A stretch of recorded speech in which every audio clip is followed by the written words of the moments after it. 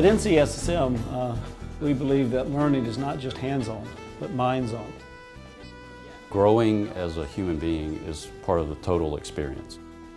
It's not just about SAT scores or, percentages. It's about a whole different style of education. These kids aren't just here for academics. They're here for each other and their communities and what they can do to make a difference in this world.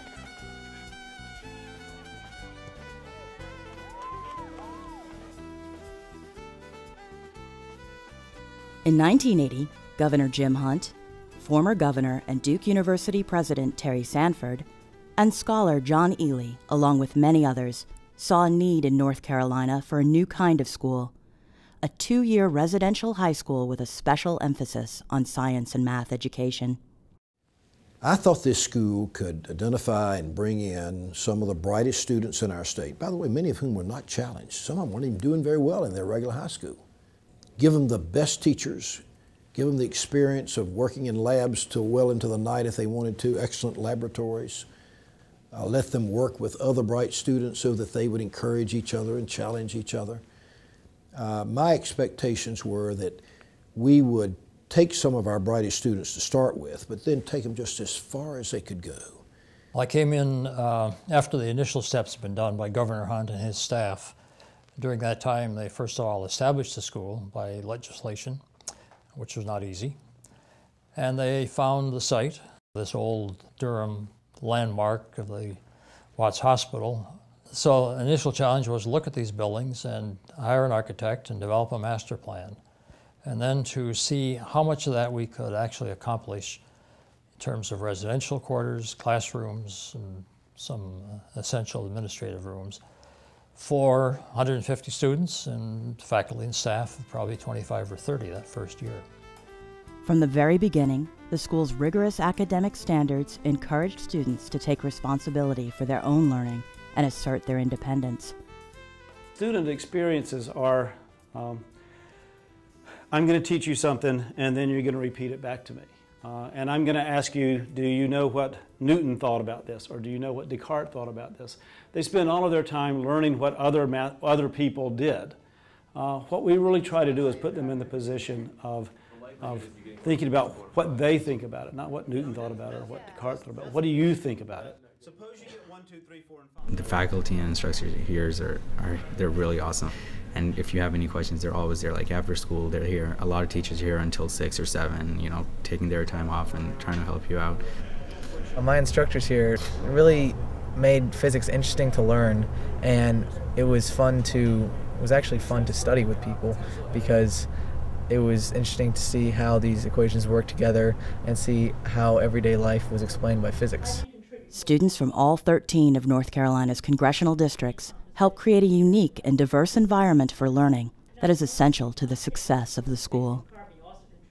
Back home in Shelby, there's not many different cultures or races, so coming here was like really awakening. It's really different living with a bunch of girls on a hall because that's just interesting in itself, but yeah, we're really close, and I like being able to go, like on the weekends we go shopping to the movies together at the hall, and it's really fun. But still, the kids know that their parents are not there.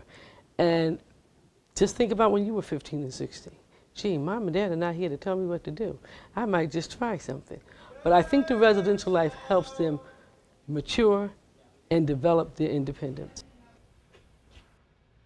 Being here on your own, it forces you to learn how to fend for yourself.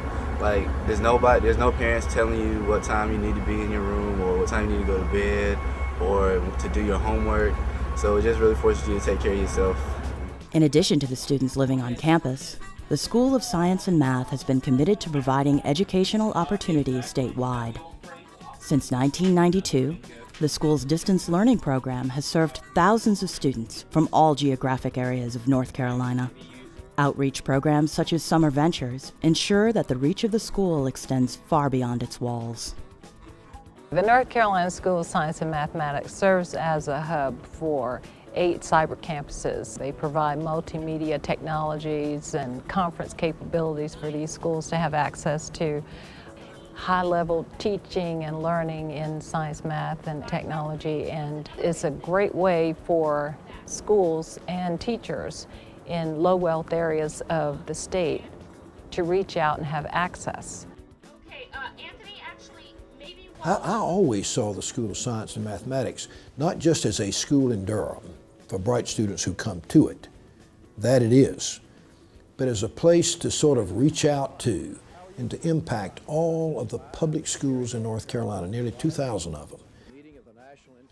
Today, NCSSM is expanding the impact of its residential program by using many innovative technologies to deliver its rigorous curriculum in an immersive virtual environment via NCSSM Online. Teacher professional development is another important part of our outreach mission, providing educators with content and skills to better meet the educational challenges facing North Carolina. If we look at the 21st century as we talk to parents, math and science are absolutely critical to our being able to compete in this world economy. Just about everything that we do is related ultimately to some sort of mathematical proposition. And to get a really good understanding, to vote intelligently on things like reducing global warming, or is it real or not, you need to have a strong background in mathematics and science. When they get into the workforce, there's no longer just, competing with the kid across town for a job. They're competing globally for jobs that are high-tech. We must prepare our students, and the North Carolina School of Science and Mathematics takes that to heart. NCSSM continues to be an example of excellence, enhancing and contributing to the quality of public education statewide. Not only has this creative learning environment become a model for schools across the nation, but as a constituent of the University of North Carolina, the school continues to look to a future of transforming learners and developing tomorrow's leaders. I think the real challenge to us is build upon the momentum that we've established. We need to look at how we deliver instruction. We need to look at the scientific community for new and emerging opportunities that are going to take place in the next 5 to 10 years. I think the School of Science and Mathematics has always been a trendsetter from its earliest stages in 1980, when it was the first public residential high school for science, math, and now a new area that we're looking at as well, technology.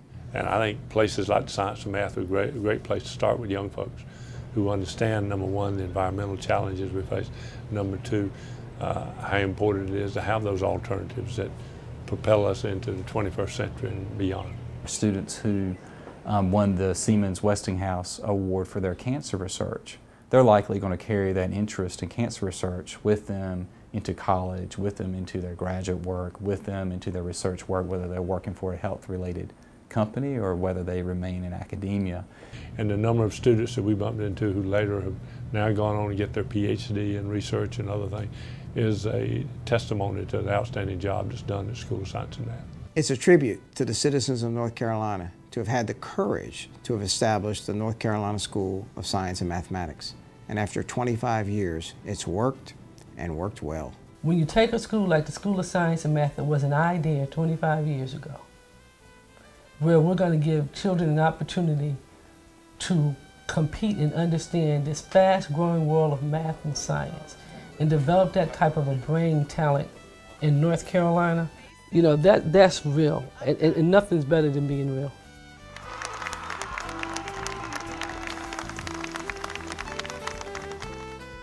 I just don't look at anything the same anymore, and I like it like that.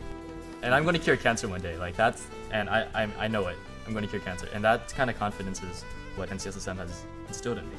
I will definitely remember the people. I've made some friends here that I'm sure I'll be friends with when I'm like 50 years old.